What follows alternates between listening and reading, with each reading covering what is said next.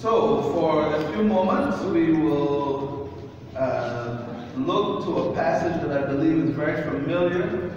Last week, we looked at Psalm 48, and we looked at the correlation of Psalm 48 to 2 Chronicles chapter 32, because Psalm 48 was rejoicing as a result of what happened in 2 Chronicles. And many times we read scripture in isolation, and so we benefit from it nevertheless, because the Word of God says it will never return to Him void. The Word of God is quick and powerful and sharper than any two-edged sword, and the Word of God is able to reach our hearts, no matter if we read it in isolation or in context, out of context. But when we preach, we like to kind of educate. I like to do more educate than entertain, but some people like to do more entertain than educate. So you're stuck with me. But what we want is to get to understand the scriptures as best we can, or let the Lord and the Holy Spirit enlighten us. The scriptures, you know, we can read you'll get bored, but you can read the same scripture every day, 365 days, and get a blessing every day for 365 days. Even if that scripture is the shortest scripture in the Bible. But you will start weeping before you know it if you keep reading Jesus wept, Jesus wept. Eventually you will start weeping too. So it will have new meaning for you over some time. Today we're going to look at Hebrews chapter 12, which was read earlier, the first 3 verses. So I want to read that again to get you on board. And says, therefore, since we are surrounded by such a great cloud of witnesses, let us throw off everything that hinders and the sin that so easily entangles. And let us run with perseverance the race marked out for us, fixing our eyes on Jesus, the pioneer, the perfecter of faith. For the joy set before him, he endured the cross, scorning its shame, and sat down at the right hand of the throne of God. Consider him who endured such opposition for sinners, so that you will not grow weary and lose heart. And there's a whole bunch of messages in those 3 verses. I always have said, especially when I speak from a passage like this, it starts with a connecting word. And anything that starts with a connecting word loses its meaning if you don't know what is connected. So, you know, these conjunctions, and but, those words, therefore. When I was in school, they told me every time you see therefore, you should ask what is it there for? Because it's there for some purpose. And what chapter 12 is doing is connecting you to chapter 11. Now, everybody knows chapter 11 in some way or shape or form, because you know chapter 11, verse 1. What does it say? Faith, substance of things hoped for, evidence of things not seen. That's at least one verse of the Bible that we were saying more than a few weeks. We learned that. But it's important for us because chapter 12 is building on your knowledge of the role that faith plays in our lives and in our Christian experience. So what became before was first a definition of faith from the very first verse. It tells you what faith is. I'm reading it in the NIV, and it says that it's confidence in what we hope. Most of us hope without confidence. I hope that the church was warm today. I did not have any confidence. No faith. I hope to see certain people today. I just hope. Some of you are here that I hope to see, and some are not here that I hope to see. And there are also some people that I didn't hope to see that are here. Praise the Lord for all of you. But the definition of faith is not that you just say, I believe. A lot lot of people like to just say faith is believing. You know, when you teach your 2-year-old or your 4-year-old, you might stop at that. But we are way beyond the kindergarten stage. So faith is not just believing, because you can believe a whole lot of mess and it's not faith. So faith is confidence in what we hope, but it's also confidence in who we hope. Yes. See, our hope is not in a thing, it's not in our religious beliefs, it's not in the Church of God traditions and Church of God doctrine. Our hope is in Jesus. And if you read Hebrews 11, you will see that Abraham and all the patriarchs met Jesus and followed Jesus. And so the reason why Hebrews 11 exists, one of the reasons, is to give us this whole litany of great people that have trusted God. And starting with Abraham, who is our father, earthly father, so to speak. And Abraham grew up in a household that did not believe in or know who God, Jehovah, was. So, talking about having to have faith, he had to have faith because he didn't even know who he was having faith in. But it tends to let us, as we stop and think for a moment, if Abraham was heathen, we don't want to say atheist, he was heathen. He believed in some God, as people believe in some God, but it wasn't in Jehovah. How is it possible for him to get to be the father of faith and to trust in this person that he doesn't know? And then you're going to go all the way back to Genesis, because in Genesis, God says when he stretched out on that mold of dirt, that he laid on that mold of dirt that he formed, and he says man became a living soul, not being. He says, let there be, and all the beings came, but he didn't say, let there be for man. God did a special thing in creating man, and what he did that is extra special is he laid on the foundation of man, and he breathed himself into man. So Abraham had God in him without knowing who God was. And so because God was in him, at the opportune time, God could speak to him, and God could challenge him, and he was obedient in faith, and he became the richest man to ever walk this earth. There's nobody yet to this day who's been as rich or could ever be as rich as Abraham. Remember, you can't count his people. Can you count the stars in the sky? No. Can you count the sands on the grains of sand? No, you can't. And his people is greater than that. His people are still alive today. I told you last week I got to sit down with this Muslim person, and he went all the way back to Abraham.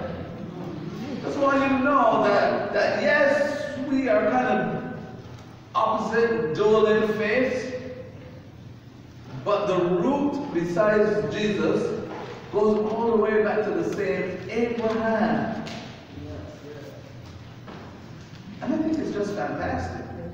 It's fantastic that therefore, in this world, when you break down this world, there's only two real religions. Now, I know those of you who went to college will prove me wrong right away.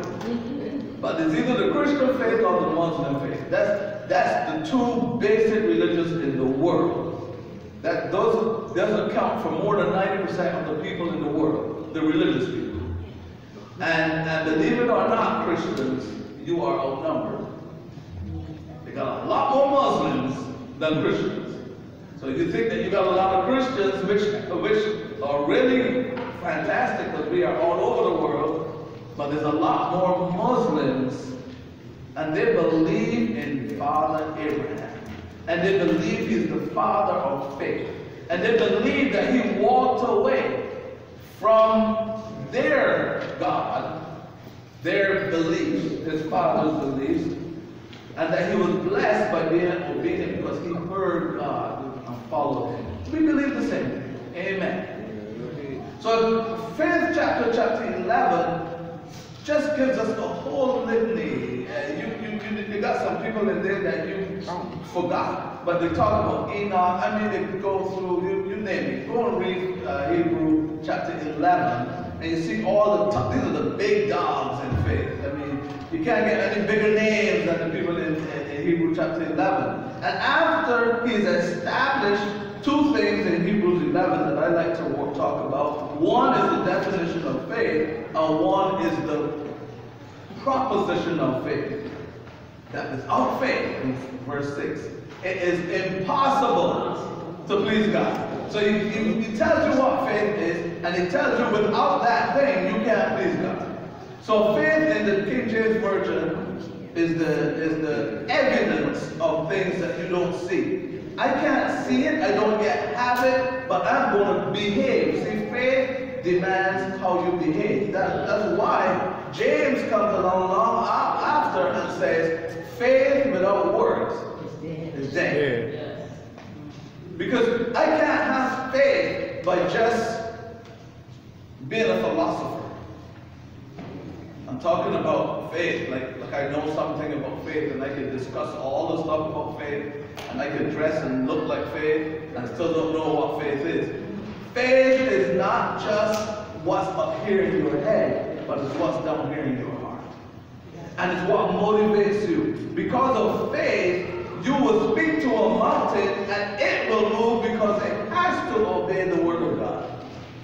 Because of faith, you will speak to things in your family that's not right at this time. You've got sons and daughters and parents and siblings and all the other stuff that's going on. It is not right at this time. What you see doesn't look right, but faith is confidence that what you see is not all that matters, but what he sees is what matters.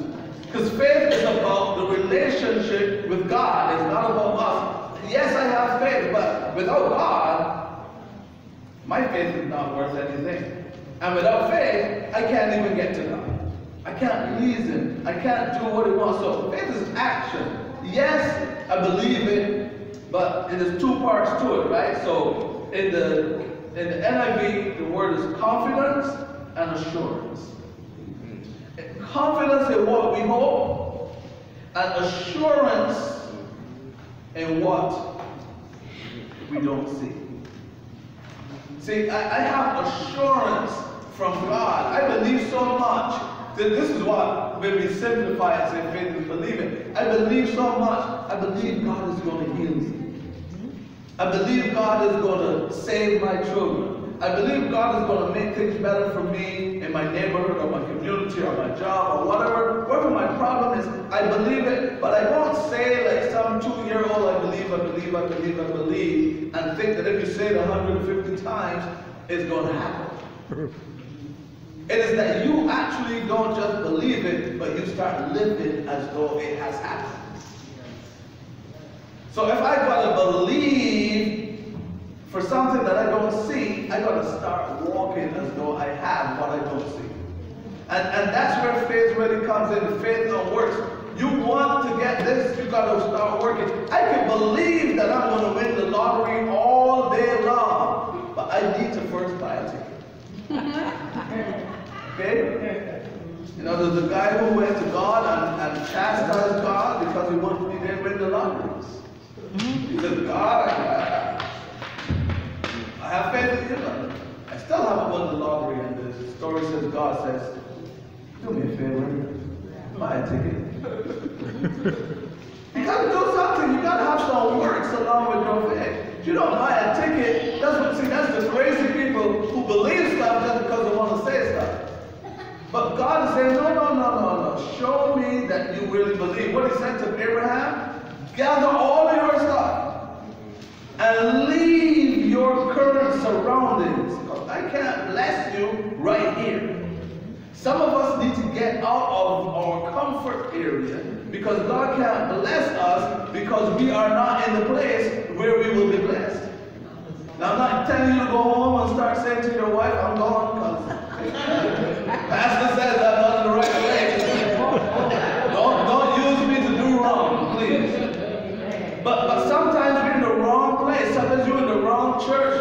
doing. You're in the wrong church and you need to get out so that you will be blessed, because the stuff that they're teaching you ain't right. Sometimes you are just not in the right relationship. You want God to bless you, but you know that you are not in the right relationship with your significant person, or with your parent, or with your sibling. God wants to bless you, but you better start making it right with that relationship if you want God to bless that relationship. You know, I was in college and I took this course with this great theologian, and his big thing was on reconciliation of siblings with their parents. I don't know if he suffered something like that. He never exposed his feelings to it. But he made us write about our relationship, especially males. And there was, at that time in my class, there were more males than females. But it didn't matter because we all had the same assignment. But he made us write about our relationship with our fathers. And if there were girls, their relationship with their fathers. And still went with fathers. Everybody with fathers. He had a purpose for that. And then he says, what are you going to do about it? See, some people can write, oh, my father left us when I was 2. I don't even know who my father was. Or my father this, my father that. And he says, okay, what are you going to do about it? He says, you cannot be as successful as God wants you to be if you don't make it right with your father. That was the point he was making. Many of us bring all of that baggage into marriages, and then the marriages don't work as well as they should either, because you didn't make it right. God says, for this reason should you leave your parents and cleave to each other. But sometimes you didn't leave yet because you still got baggage that you're bringing. You didn't really make a good decision in leaving. Now that's your free lesson for all of you who have marital problems. I will not charge you for that. Faith is confidence in what we hope for, and assurance that what we hope for will come to pass. I have to believe that God will save and keep my kids safe. I can tell you, before we have 2 boys now, so I can say that. I didn't know what it would have been then. But before we had any children, we prayed for our children, and we prayed for their salvation. That's before my wife told me that I hit the bullseye. I had to still wait till it came into fruition. But faith was believing, even before I had children, that I was first going to have children, because it's not a given. And then secondly, that God's hand would be upon them. But there had to be works. My children didn't get saved because I believed they would be saved. My children got saved because I lived a life before them, because I put them in Christian school when I could hardly afford it, because the nerve of those children to look at me and tell me the car needs changing. And I said, well, if I take you out of school, I can buy a new car. The nerve of these kids to tell me my car is too old. I'm here suffering with a hoopty so that they can get Christian education, and they're ragging on my car. The same car that was taking them to school. Yeah, it was 14 years old, but who cares? But faith is believing that my children will make the choice. I remember, because I didn't do this, because of one of my kids' experience in middle school. This is away from high street. Now, all you wonderful people, you did your job. Thank you so much. Because believe me, my children are saved today because of all of you who were here as my children were growing up. And I don't want to call any names because I'm going to miss one and that person's going to be mad at me. So all of you, I thank you. But now they weren't even here anymore. But a teacher gave my son a card. And it was called an ABN card. Back then, there were automated banking machine cards. Your Mac card today, or whatever you call it today, your debit card, at first was called automated banking machine card. But he gave me this card, and it says ABM on it. It looks like a bank card, but it says abstinence before marriage. Gave my son an ABM card when he was in middle school. And told him to carry that card, put it in his wallet, and carry that card until he got married. So when my son left home and left Philadelphia, and I couldn't touch him anymore, I could tell him, I could ask him, do you still carry your ABM card? He could lie to me, but are you still a card-carrying member of the ABM group? Because you have to do some work. You want your children saved, but you buying them everything that comes out on the market and not even looking at it to see what is offering them, and then you let them watch TV all night long and wondering why they're not doing the things you want them to do? No. You want to be a good Christian, but all you do, but you never read the Bible? How are you going to be a good Christian without reading the Bible? You're supposed to read the Bible every day. But you want to be a good Christian. Lord, I want to make me, use me, mold me after your will. Yes, Lord. Then you don't read the Word. You don't come to church.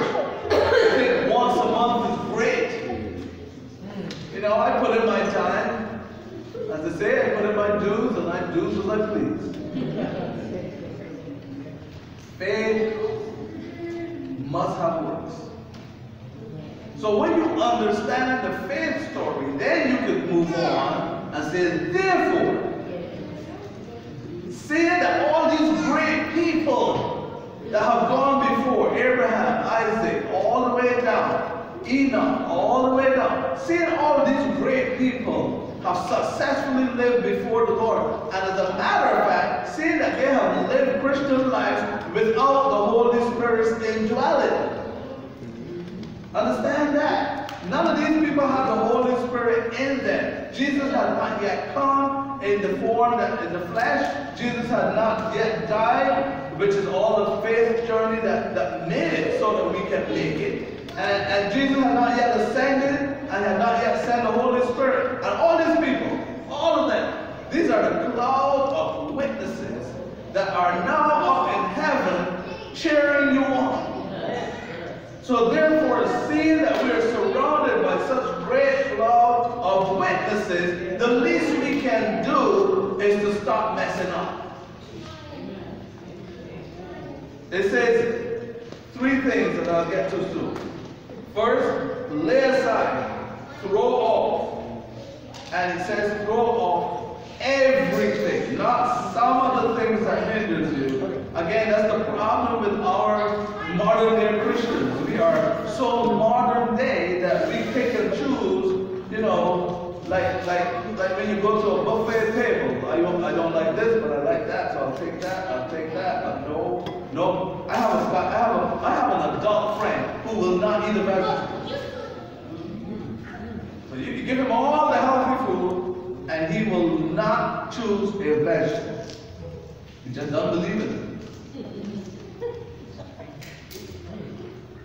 And some of you are Christians who don't eat your vegetables.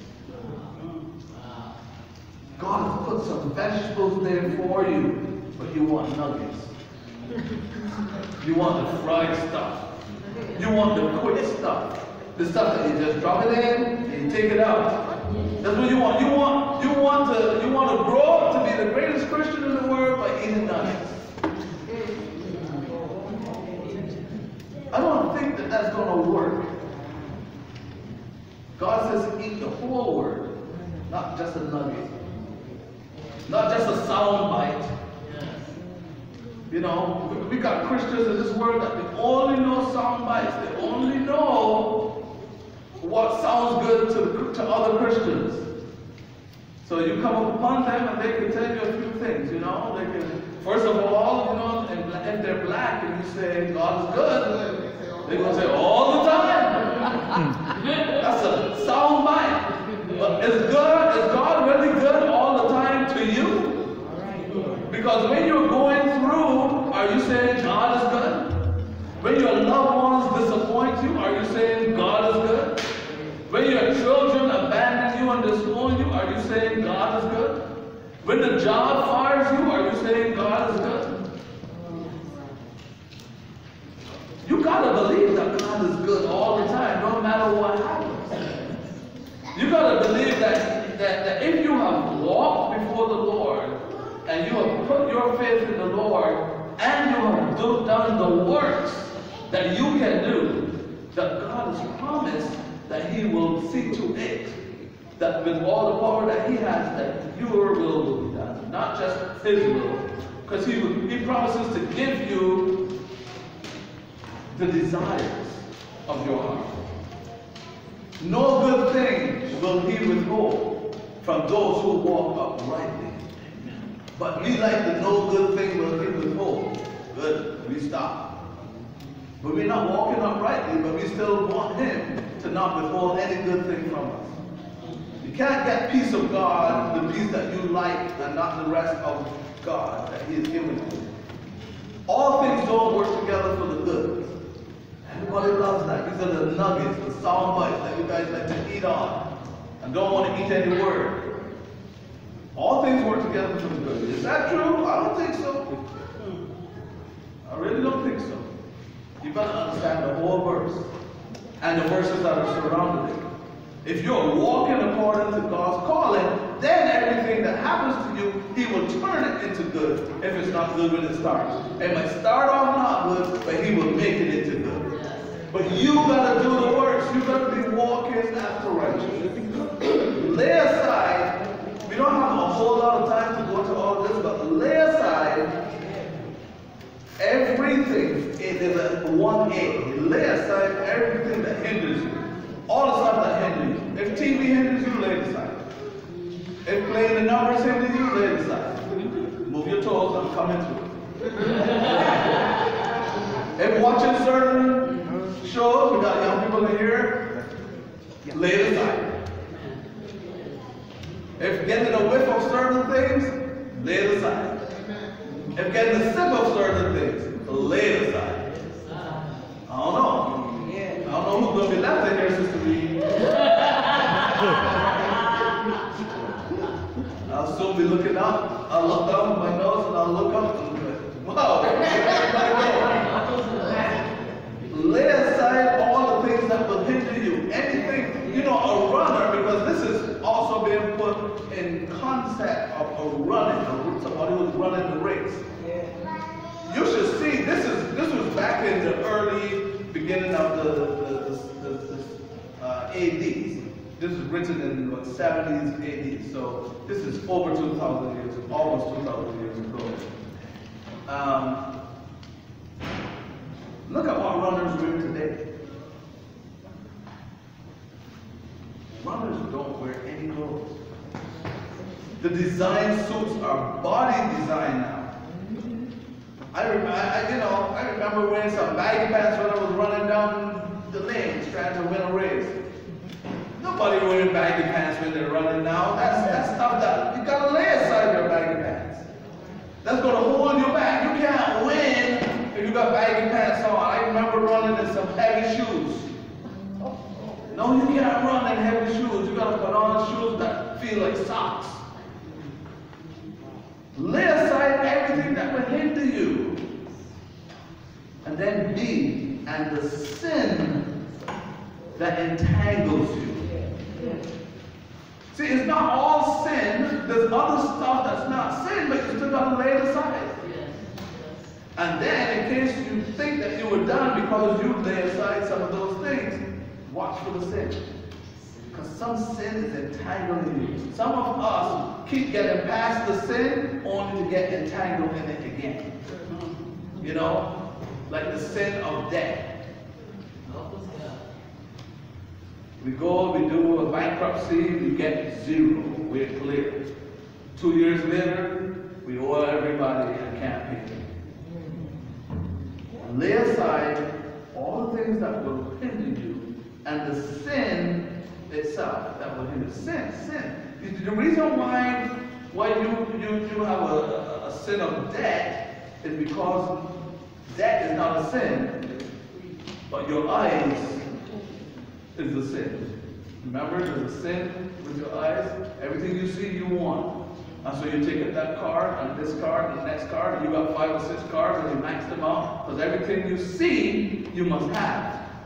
That's not what the Lord said. So your sin is not the debt, because when we wipe out that debt, that sin is still there. The sin is not being able to trust God, to believe, to have faith that you can do it.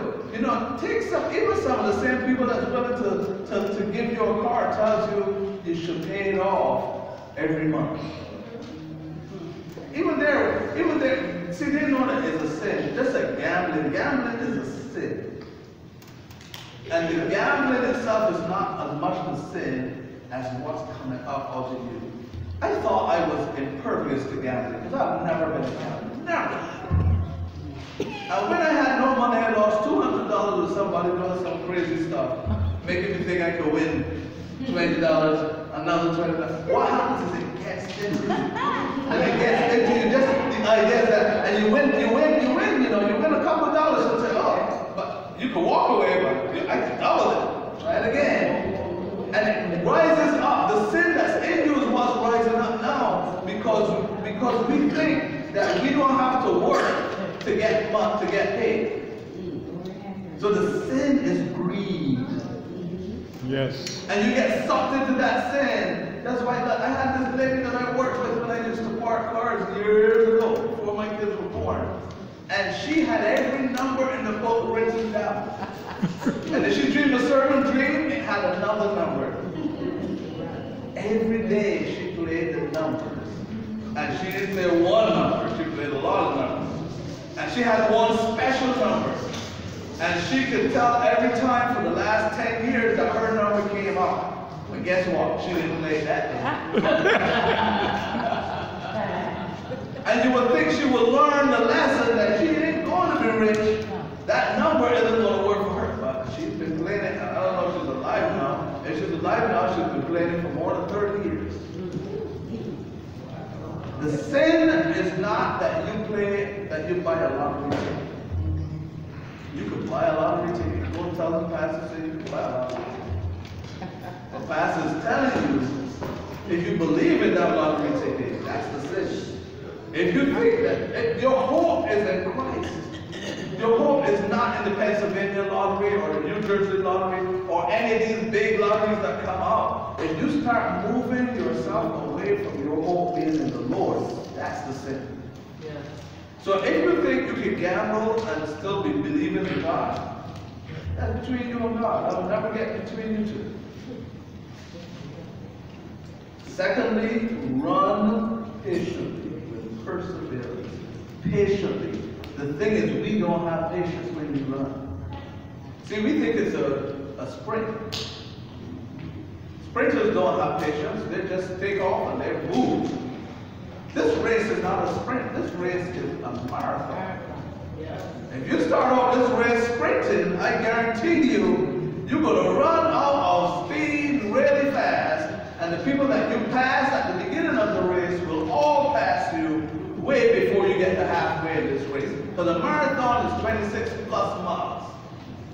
If you start off running with all you have, I don't think you're going to last a month before I start to pass you. Even I will pass you. Run with perseverance. This race, this belief that since we have this great cloud of witnesses and that faith is the anchor for us, it takes some patience. God isn't going to just do a little, he's not a magic wand person that's just going to say, hey, you go. I had to pray, I still pray for my boys.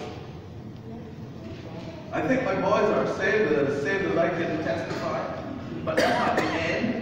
I'm still praying for my boys. And now I'm praying for my grandchildren. Michael. Pray for my grandchildren. Faith is believing that even though Michael hasn't introduced me to and he's not married, so I don't know when that's going to happen, that I am going to be a grandpa, and I'm going to be able to share God's blessing with my grandchildren. That's by faith. If you don't believe it, talk to me 10 years from now when I'm bouncing a little bit. I have running with perseverance. I have perseverance that this is going to happen. My kids are going to have kids, and I'm going to be a proud grandpa. All right. I don't know what they're going to call me, but whatever they call me, I'm going to be there. I'm looking forward. I already did all the hard work. So don't think now that I'm looking forward to spoiling some kids and sending them home. What is it Daddy said you can have? Here you go. I'm going to spoil them royally. And then send them home because they're staying over. I'm not raising nobody's kids. I raised 2. I'm done. But I'm running with patience because I know perseverance works a whole lot of stuff on our behalf. But you have to persevere so that you can have the character, so you can have the endurance, so you can have the victory. And the last thing is keeping your eyes, the focus, keeping your eyes on Jesus. Again, we like to run a race, but we don't keep our eyes on Jesus. And if you take your eyes off of Jesus, you don't know which way you're running. Because Jesus is your guide. You have to stay focused on Jesus. If you stay focused on High Street, you might see Jesus, you might not. If you focus on this government, you will not see Jesus. Guaranteed. So I'm telling you, focus on Jesus. The Bible says, fix your eyes on Jesus. He is the pioneer and the perfecter of your faith. He's the one who created it. He's the one who is steering it. And he's the one who will perfect your faith. So that what you believe will come to pass. We have to believe, since we're talking about faith, that what we believe is going to come to pass. That's what faith is. But it's believing in the person who can bring to pass that which you hope for. Make sure that we run this race, that we keep our eyes focused, and that we trust in God. No one else should be trusted. No other thing should be trusted. No man should be trusted. No chariot should be trusted. The only thing we should trust in is Jesus. And today we sang a whole lot about Jesus. There's something about that name, Master Savior, Jesus. Did we say that? We sang that today. Do you believe it? Yes. Yes. You know, my grandfather's favorite song was Jesus is all the world to me. And I grew up appreciating it. He could hardly sing, but he could sing that song. Jesus is all the world to me. There's a more popular one saying there's nothing like the name Jesus. There's something about the name Jesus. We gotta just trust in Jesus, folks. You know, back in the day, it says all you need was Jesus. Jesus was everything. What the world needs now is Jesus. You know, and none of that is wrong, and it's all true. Jesus is what we need. And even if they tell you you're crazy to believe in this stuff, that's all right. Because Jesus is the only one who can change what is presented to you into what He wants for you. That's why no good thing will He withhold. And that's why no weapon formed against you will prosper. Because the weapons will be formed against you, but God will find a way to do something with that weapon. He can dull the point. He can raise up a shield. He can just make it go astray. I don't know what He's going to do, but you got to believe that Jesus is here for you. So therefore, since we are surrounded by all of these wonderful people, And we can add some more to pioneers to them because we've got some people like Brother Fred, who I know was a man of faith. This is a person that I met, that I walk with, that I talk with. And you know a whole lot of other people who have gone home to the Lord that you can testify that they walk by faith. And since they are all this part of this cloud of witnesses, if they can make it, if Christ can do it for them, he can do it for you. Just walk by faith, not just by sight. Amen? Amen. Let's go ahead. Father, we thank you for your word is true. We thank you for your anointing upon this place and upon our time that we spent together in your presence. And we pray, oh Lord, that you will be magnified. Your word will go forth and that others will be blessed. So now, Lord, speak to us. Speak to our hearts. And be real for us. So that what we believe will be what you have encouraged us to believe, and what we trust in will be the good things that you have told us to trust in, and that we will be patient, wait patiently on you, knowing that you are the author, finisher, and perfecter of our faith. Bless us now, we pray. Amen. Before we go, if there's anyone who has something that you've been praying for, maybe it's a long-term thing. You've been praying for it, kind of slacked off, and maybe it's back focused again. We want to pray with you today. We want to help encourage you. So what I want to do is, you don't have to come up. Raise your hand where you are. If you want us to pray for you today, raise your hand. Thank you. We're going to pray for you. Yes, we're going to pray for you. You know what you stand in need of. We're going to pray for you because our God is able. Thank you. We're going to pray that Jehovah, the righteous, will honor your faith. So that what you heard today, put into practice. You may have thought that you did everything, but there may be one more thing you can do. Let the Holy Spirit guide you. Saints, join with me as we pray. Lord, we thank you for those who raised their hands. To say that they're praying for something, some work that needs to be done that can only be done by you. Some victory that needs to be won through your grace.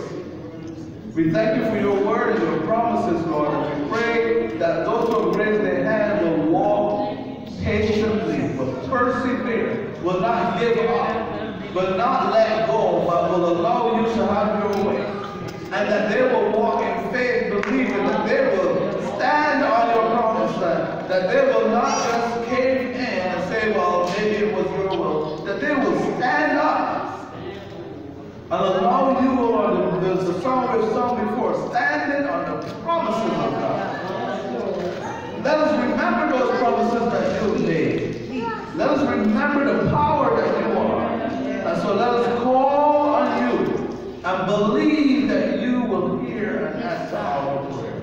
So Lord, we thank you for the answers for those who have raised their hand. And even for those who haven't raised their hand, but in their heart they've said, Lord, remember me. We give it to you, Lord. We let go and we allow you to have your mighty way. In your name we pray with thanksgiving. Amen. Amen.